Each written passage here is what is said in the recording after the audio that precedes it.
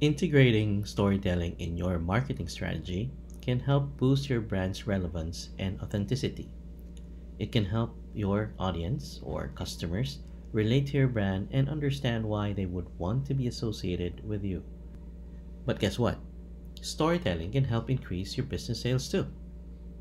In this episode, Robert Cristobal joins me and share his insights on how applying storytelling in your content can help increase your sales.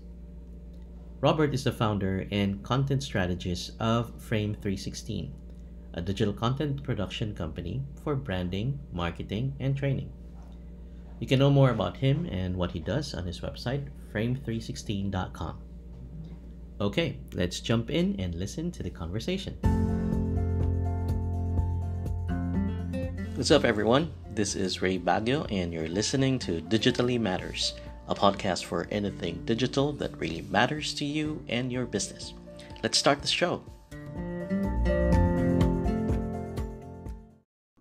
Actually, I haven't met him in person because, for one, he's living in Singapore for I think 15 or 17 years now. And my guest is Robert Cristobal. Robert is a content strategist and storyteller. Robert is also the founder of Frame 316. It's a digital content production company for branding and marketing and training. And I believe Frame 316 specializes in content creation and distribution for omnichannel marketing to amplify brand value and delivery for their clients. And tell us more about yourself, Robert. Hello and welcome sa mga nanonood, and I'm glad to be invited by Ray, one of the active movers sa industry ng digital content and marketing dyan sa Philippines. So about me, I don't know, not much, except that my passion for learning and teaching is probably the main reasons why I am where I am today, and it just translated somehow to serving people first, and then serving other people who have money to pay me while I serve them. Pero it's just about the passion to grow, because for me, I started when I was in college. I started as a graphic I am a computer engineering by profession, graduate. But when I was in college, I realized I don't want to do that, but I need to finish college. So Mhm. what I did when I was in college was teach myself Photoshop, HTML, what else? Premiere Pro. During that time, wala pa masyadong internet noon. So books pa ginagamit namin. Mhm. And of course, sa Philippines, sobrang accessible ng mga installers. So yeah, that's where I started. And then yeah, I began to grow my network somehow. Then I moved to Singapore. Then it's easy kasi infrastructure dito to set up a company. So I set up my own company here 12 years ago. Yeah. I see. So I, yeah. you've been in Singapore for a lot of years now, Robert, right? So Yes. is the move to relocate from the Philippines to Singapore is more business related, or is it like a personal, if there's a personal purpose or reason behind it? It's more of a combination of chance and exploring, because I got tired when I was in the Philippines. Dahil nasa internet related talaga yung gusto kong gawin.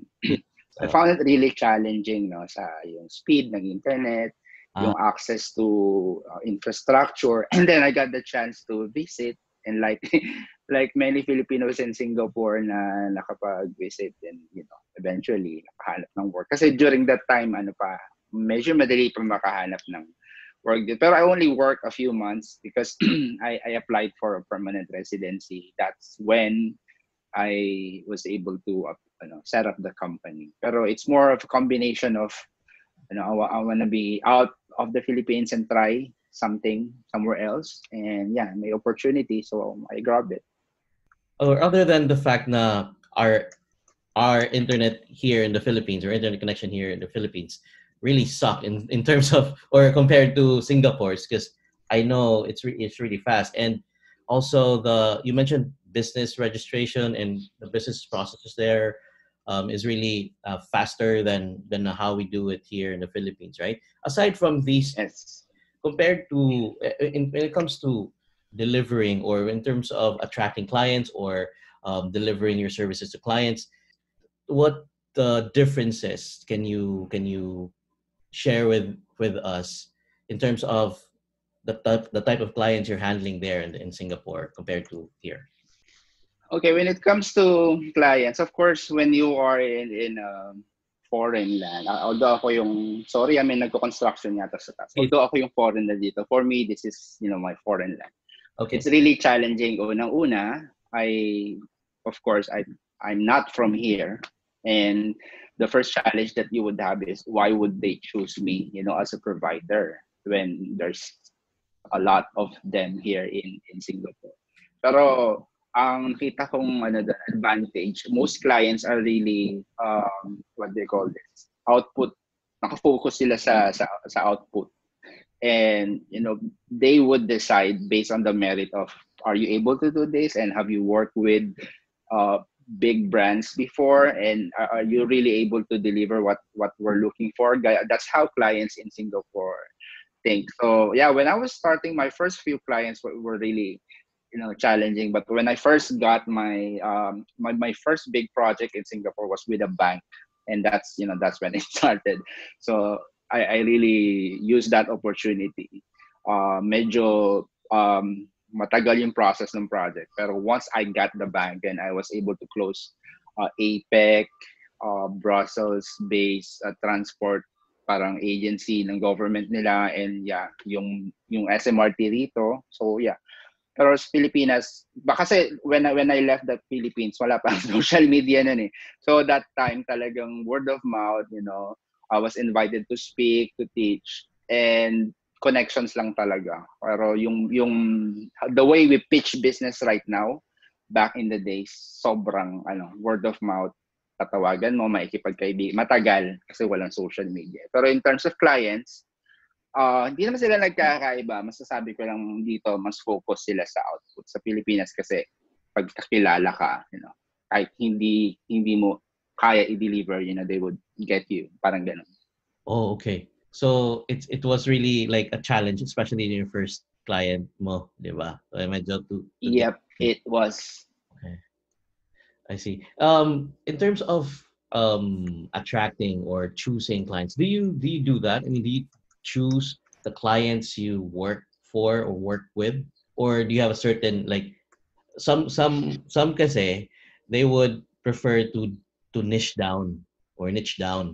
They just accommodate or cater to certain type of clients. Let's say kung sa construction industry lang sila, construction industry clients lang, Mm-hmm. or banking. In your case, you started with your first client was a bank.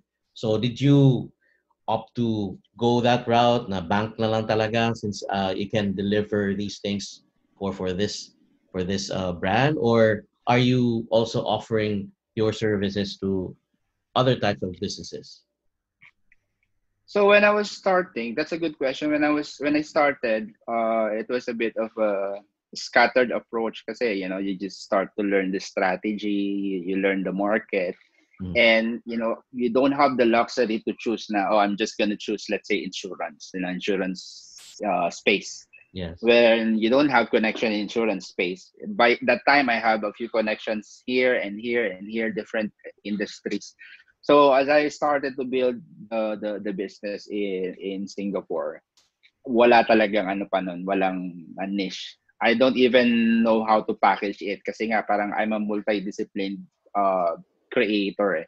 So I started web design, graphics, then I moved to photography, video. So right now nasa content strategy ako and more on the consulting area. Mm-hmm. Uh, dahil nandun yung parang nandun yung client facing na madali. If you're able to prove to them na, hey, this is what you need, and this is why you need that, and then they agree, then I would produce what they need, parang ganun. Pero it was only recently when I just really niche down, kasi importante yon. Kasi nga, lumaki yung market, di ba? Lumaki yung internet, lumaki yung may access dumami yung websites. So if we still have the same strategy, mahirap. So right now, ang naging niche ko for the past few years, nag-focus ako sa mga ano, ang mga clients ko major na agency. Kasi Okay. nakita ko na-discover ko in Singapore, agencies, they charge so many, parang very pricey sa clients nila. Mm. And they don't have most of the mid-level agencies, they don't have in-house creatives like me. So they would look for me, and deliver the project to the client, pero parang white label. Yeah. Pero when I did that last year, but mga 3 years ago nag-start ako doon. And then last year I shifted to another niche, which is tinarget ko yung mga SMEs or dito sa Singapore small medium enterprise. Meron din tayo sa Pinas. Tinarget ko sila, so my value proposition is, hey, you guys, you don't have, access to mid-level and big agencies. Yeah. No, I work with them. I'm here. I can deliver that to you at the price ng SME. So it's giving SME access. Para yung gumawa ng Nike, di ba? Uh, Hindi kaya ng SME yun eh. Pero since I have access to projects like that before, not Nike, pero that big. So I offered that to SME. So in a year, yun na yun naging niche ko right now. Then that's when I started to build the YouTube kasi to support that kasi I want to help SMEs. yes, yes. Actually, I've been following your content, and I'm also curious because you mentioned in our one of our conversations before, actually recently, you mentioned that you don't have your own like full time team. You also Yep. you also get in touch with your with reliable people who you've worked with before, right? To Mm-hmm. the services. Now, how do you come up with these content? What's your content process or content creation process looks like? Just you don't have to give us the details, but just an idea how it looks like for you. In the content creation process, if you're gonna do it the way I'm doing it, you to add value to a specific group of people and with a niche, kasi ako content creation talaga and YouTube yung niche ko. The process that I would do is it's like two ways, I have a list of evergreen content, and I think you're familiar with evergreen content, where any time of the year when people watch it, they would learn from it, like how to edit on your smartphone, like my recent episode. You don't need to wait until Christmas for you to buy that. So I have like a library of those topics. Kasi knowing what the SMEs need, Mhm. I was able to formulate, what topics would help these people, and then I write a script. When I started in YouTube, I was not writing a script, and that was really hard because you get a lot of takes, magstumble ka. So yeah, right now I have a script and I have a teleprompter. So the other process is, I have like 2 hours a week or every 3 to 4 days, just reading stuff. Ano yung bago sa radar, like my two previous episodes, and nag-release yung Microsoft Teams na together mode panlaban sa Zoom. And then a couple of days ago, I did a video on the new metric by YouTube. I just read about that. Mhm. And what I did, kasi new ano yun eh, new topic eh. So what I did, I read a lot of articles. Once I saw na, oh, this is a new topic, I read a lot of articles, take note, and you would notice, once there's something new, Mhm. and you search it on Google, you would notice halos pare-pareho yung pagkakasulat. Kasi nga, dahil that's a new topic, no one knows anything about it. So people just get creative. Let's say YouTube released that in their support page. Uh-huh. And when I read all the articles that came out, it's just, like paraphrasing what YouTube said, because no one knows how that works yet. So I do the same thing for new topics, like fresh topics. I would read articles, take note, how I can deliver this, not with the same exact words, but in the same manner. And I get like snippets, screenshots. So two ways yung content creation ko. New topics, come up with new topics. So when a new topic comes, I don't have to wait. I will film that immediately. Pero yung evergreen content ko, it's a scheduled thing. So I have like a day in a week just to film one evergreen content. So if I'm lucky and enough time, maybe 2 or 3 videos I can film. So that's the two approach: new and evergreen, fresh content and evergreen content. To like when what I do myself is I go to Quora and then I Mm-hmm. see which which content or which questions are getting a lot or less answers, and then if that's something that I'm passionate about or I know something about, then I answer it and then I create content. If is that the same? Is that the same process with you? Yeah, but Quora is, for me, Quora is a bit too crowded. It takes time to really go through that. Although meron akong mga channels ba tawag doon sa Quora, parang specific topic na gusto mo laging binabrowse. I have that in Quora. Oh, Pero uh, if you know the set of people you're really targeting, you would probably have an idea immediately, like the first okay. 20 problems that they have. So you start from there. And the challenge with Quora is ang hirap ding i-filter kasi may mga trolls din sa Quora. So like for me, because YouTube itself, the YouTube studio, the back end of YouTube, you're able to know what people are looking for, just by going at the back end of YouTube, not going to Quora or Twitter. You would know that people are looking for this, people are asking this, and YouTube mismo, they would push you na ipapakita sa feed mo kasi YouTube would know. YouTube reads signals eh. So Oh. YouTube knows who's serious or not eh. So like me, I'm like a serious content creator. So content gets pushed to me on the home page based on what I do. Kaya mahirap din na mag-vlog ka ng alaming kalat-kalat, yung kung ano na lang maisip mong topic lagay ko sa vlog ko eh. Mm. Kasi malilito si YouTube eh. So the idea is you help YouTube know what you're doing specifically, and YouTube would help you bring your content in front of the audience kasi merong 2 billion hours a month ang kino-consume sa YouTube eh. So YouTube somehow already knows who's watching what, and YouTube tells it to the creator. No need. Quora is like a sport thing. For Mhm. me, I use Quora after releasing a video. Then Ah, I go to Quora ah, and I use that video as an answer. oh, okay, okay. So Then it gives me traffic, parang ganun. yeah, actually, it's actually a good strategy too. So you're doing a reverse. Yes. Okay, that's interesting. I might try that. Tsaka part ng yung YouTube reads the signals eh. Kasi I studied, nag-enroll ako. So YouTube reads the signals. So let's say you uploaded a video, right? So YouTube would read what happens to that video. So immediately, if you doing YouTube talaga, merong parang normal routine. When you upload YouTube, share it to all your channel. You don't share it to the channels like Twitter, Pinterest, Facebook, Quora, or what else. You don't show it with the purpose of people to read that per se. Mhm. Kasi, of course, sa Facebook, you're familiar. Ang hirap na traffic sa Facebook, di ba?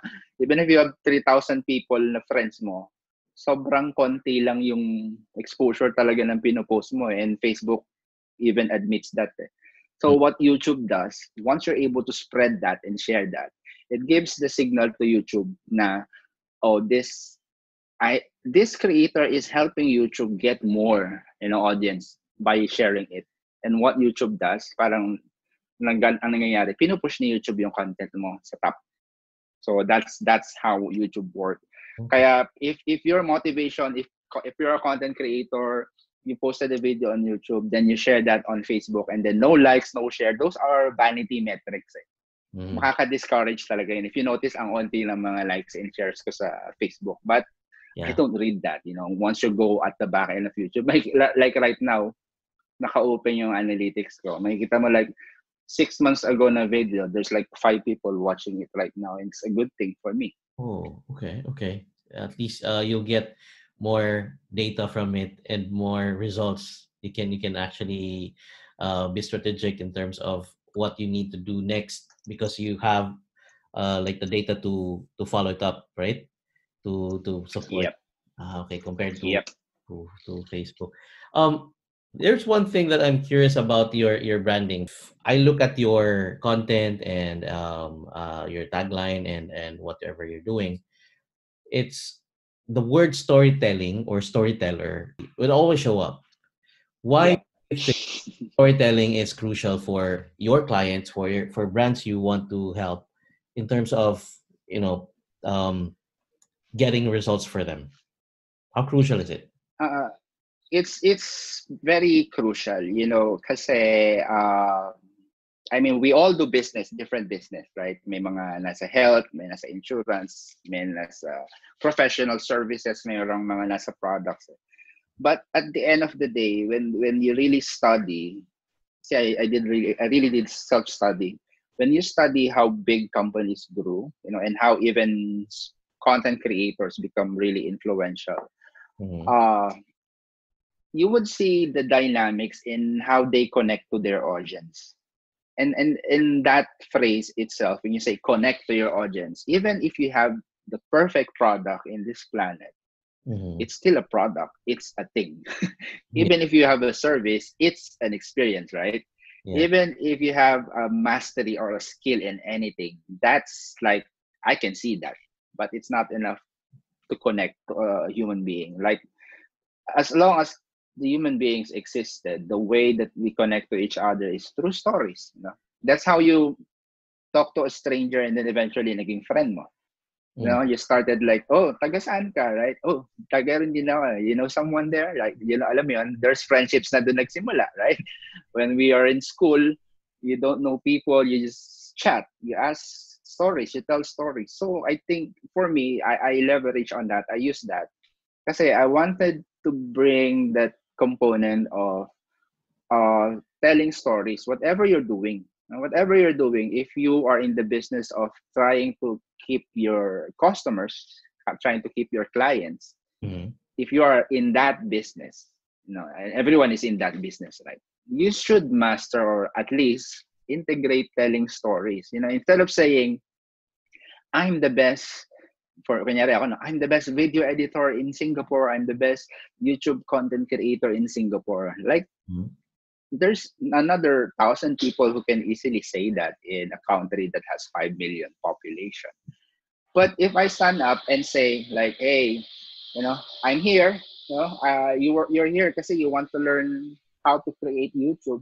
I wanna know why you wanna create YouTube. I wanna start conversation with you, and that's where you build the storytelling component, like what you're doing. You wanna find out more about the people you interview, not just like our company. Kasi sabi mo nga kanina na you can easily go to a website or a LinkedIn profile, you True. would know. Mm. But if you dig deeper, that's where the story comes in, right? Yeah. If your product, let's say, is food, FMCG, uh, why not use stories to talk about how people consume that food so they relate, you know? Mm-hmm. Yeah, so it's more about making things, services, products, skills, making it relatable using stories. Yeah.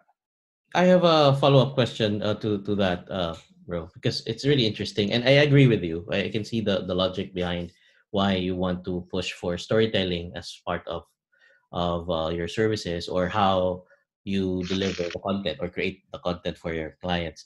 But let's say, for example, I'm an SME, and I yes, I do see the value of storytelling for my brand and Mhm. for me reaching out to my audience. But what about my sales? Would it help me increase, at least deliver some clients or customers to my end, if I just do storytelling with my content? Okay, that's a good question. This, I mean, for me, I have existed in Singapore for more than a decade now, so somehow I was able to sell. So probably it works. Pero on a serious note, when it comes to selling, there's a psychology about selling. Mm-hmm. Uh, like, at any given time, when someone sells you anything, when someone sells you anything, you don't usually buy it immediately. The first the first thing that our brain does is, shuts down. The brain shuts down. Like, I don't need that. Why are you selling me that? So the behavior of buying is always when I want to buy and when I'm ready to buy. So it does not depend on how good the product is unless you're really rich, na parang walang basis yung ano mo na pag may bago bili ka agad. Pero in general, people would buy when they want to buy and when they are ready to buy. And in between that process, you know, kung sino yung product or kung sino yung services na talagang sobrang nakarelate sila, that that is the product or the service na una nilang may isip eh. Ah, That is the kasi for me, I was as a true story. Um, an MNC contacted me just because the marketing director saw my video on LinkedIn before. On mhm. LinkedIn, di pa ako nag-YouTube nun eh. Okay. So, they asked me, can you go to the office, blah, blah, blah, things like that. If I'm a traditional business owner, magre-reply agad ako. Kasi I wanna sell eh. You mentioned selling, right? If Yes. I'm a traditional business owner, I would ask them, what do you want from me? So I can send you some documents to review, parang pitch. Oo. But the MNC client just asked me to go to the office. So that's what I did. So I went to the office, Mhm. bringing nothing. I don't even know what they want. But I did a review on their website. I spent a few minutes to read on the way to their office.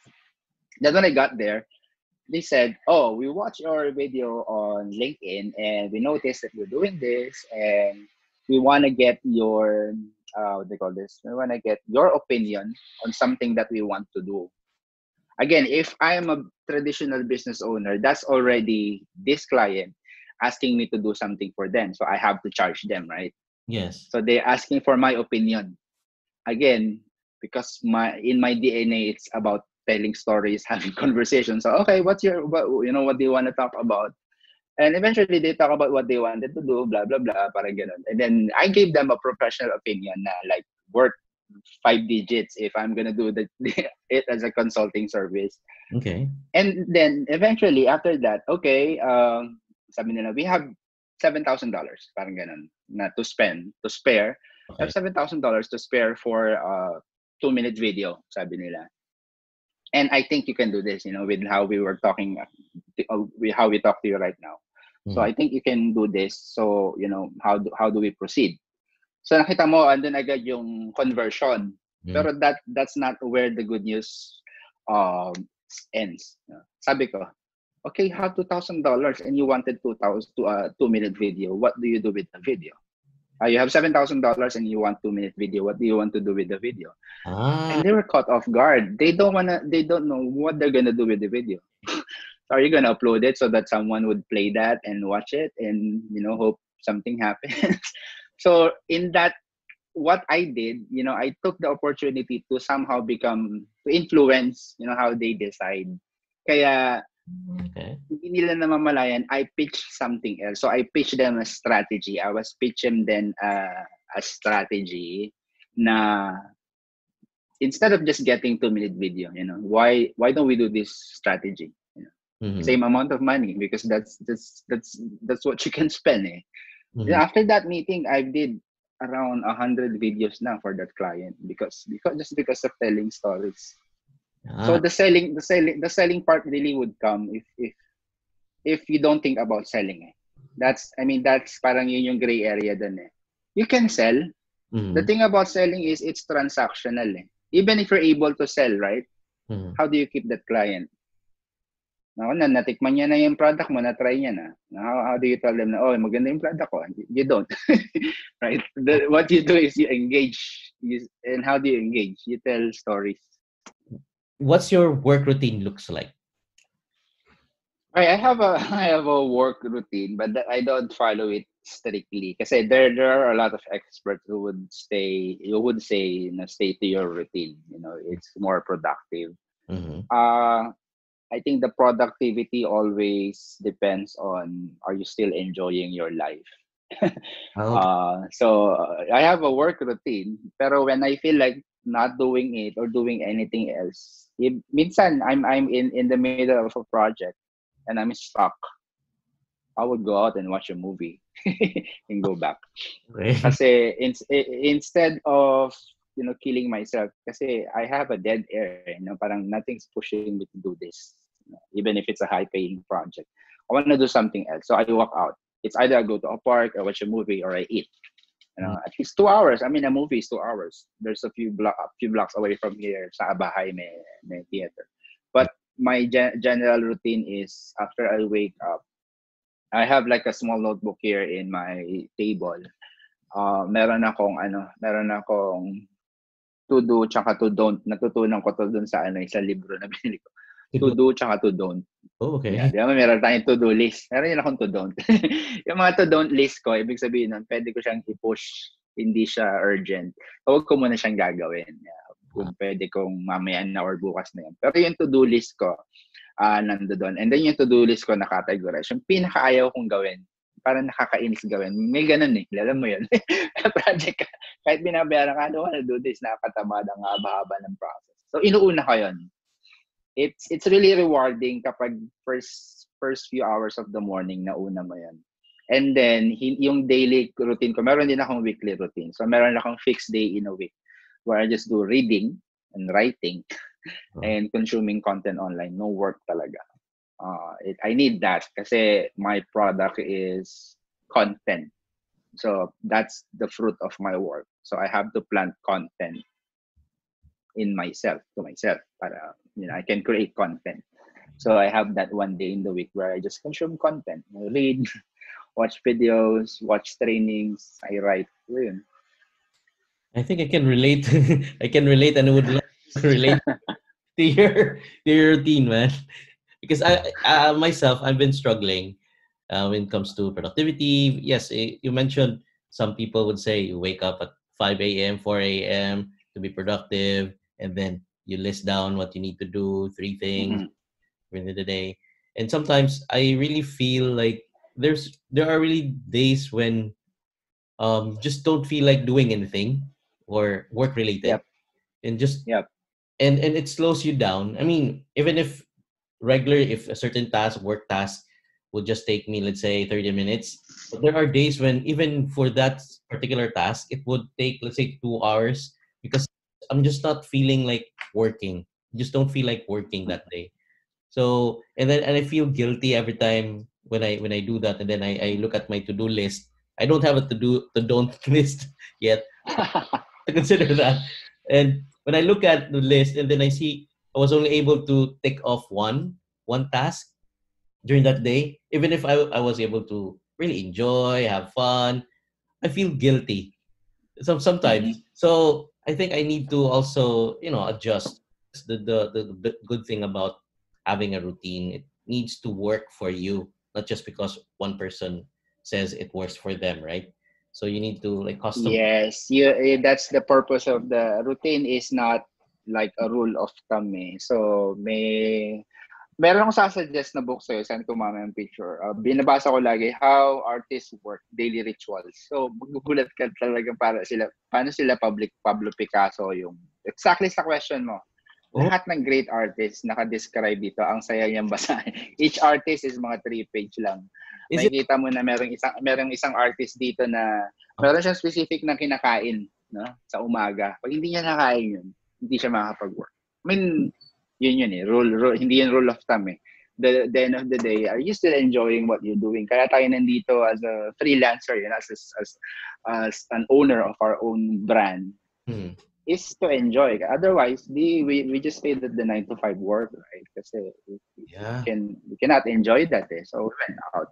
So if you went out, freelancer ka, may sarili kang company, and then you're not enjoying. Di ba? Balik ka na lang sa 9 to 5. Mas fix pa yung, mas fix pa yung sweldo mo. Hindi ka kakabahan na at the end of the month. Walang client na magbabayad. Kasi, yeah, are you still enjoying that? That's what I would ask myself. True. And about that book, is that like a PDF file or I don't know. I think they have this in Amazon as an ebook. Pero yeah, kasi I love books na hinahawakan ko. Masaya pa rin ako na kaya ang dami kong kalat sa bahay. Masaya pa rin ako sa papel. I see. Iba pa rin how I process the info kapag hawak ko yung papel libro. Can you also share the title of that book within this conversation, bro? So, Okay, ang title niya is Daily Rituals, How Artists Work. So, oh, compilation siya ni, ang pangalan na nag-compile si Franz Kafka. Parang Frank Zappa eh. May ibang spelling. Franz Kafka. Okay, so sinulat niya to. Ano siya, makapal, hardcover. oh, okay. So, dito lahat ng pwede mong, yung iba hindi mo kilala, pero makaka-relate siya kasi may artist para ganito. Ito, tulad nito, I just open a page, no? There's this artist, illustrator in 1949. Wakes up at 6 a.m., naayos yung kama niya, and then he reads the obituaries. That's how he starts his work. Eh. So, yeah. So, yeah, amazing. Yeah. I mean, whatever he gets from that, that's what he does. Obituaries. Okay, that's creepy, man. Yep. But Yeah, creepy. Nabuksan ko lang. if that works Yeah. for him, it's Yes. for him. And Yeah. Yeah, for him. Kaya nga talagang dapat unique sa sayo. What would make you end up enjoying what you do. and I really enjoyed our conversation. I would want to extend this further, pasana, but I know we have a limited time. But hopefully in the future we'll have future episodes then with you. Yeah, Um, sure, no problem. oh, Thanks then for inviting me. yeah, of course. Let me know saan ko ito mapapakinggan so I can laugh at myself. It's one way of me enjoying things. For brands or for people who want to reach out to you, and if they want to know more about your services and what you do or your content, how can they reach you? How can they find you? Okay, so meron akong website, yun nga, yung frame316.com. And Mhm. then nakalink naman doon yung YouTube channel ko, and then I write a lot of blogs din, and then you would see what I do. Pero if you're really a YouTube buff, i-search mo lang yung Frame316 Media. Mhm. Yeah, hopefully you're able to learn things from what I teach, and and help you grow. The purpose of the channel is to help small business owners grow their brands through video. That's the specific goal.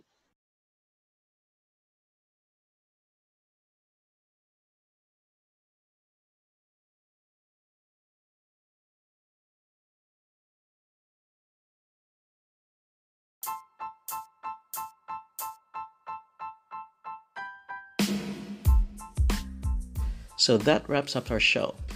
That's it for now, and thank you for listening to this episode. I hope you'll join me again next time here on Digitally Matters. This has been Ray Baguio, and until next time, ciao.